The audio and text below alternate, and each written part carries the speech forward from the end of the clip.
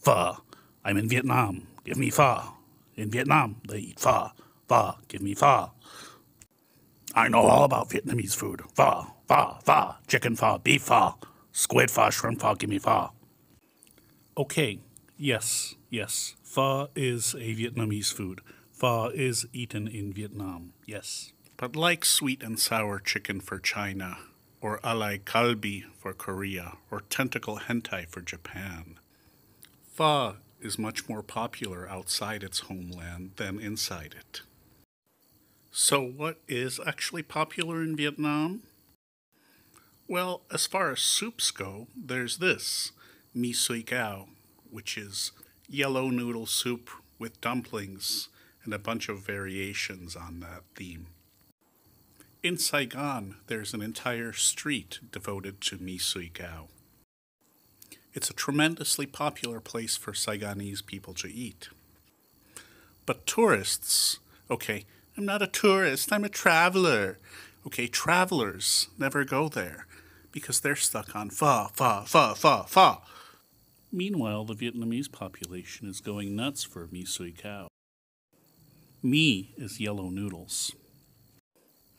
Sui cao is literally something like a soup dumpling. They're dumplings with liquid inside. And yes, there's communal chili oil.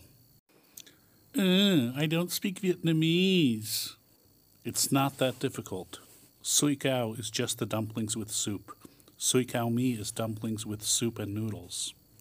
Sui cao tap cam is dumplings with a bunch of what's called miscellaneous stuff, which is squid, pig skin, and fish balls.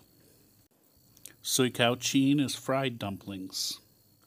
Hu tiu is the same stuff, but instead of yellow mi noodles, you get white flat noodles from the Fujian kway tiao. So this street, Haton Guen, is an entire world of intense food competition, completely outside the view of almost all tourists. Maybe the address is daunting. It's in District 11. 11.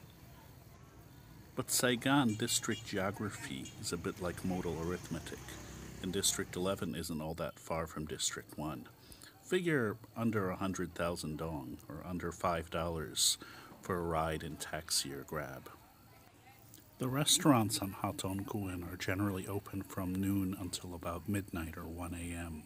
It is a late night kind of place. Prices? Each bowl of food is about 50,000 dong, or about $2. English ability? Not really, but you should be able to do enough with hand gestures and maybe Google Translate.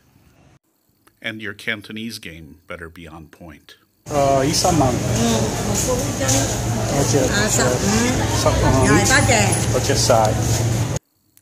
after you returned home, back inside the allegorical cave, you'll be faced with a wall of, "How was Nam?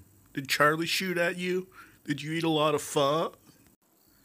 And then, what will you say? How will you even be able to explain?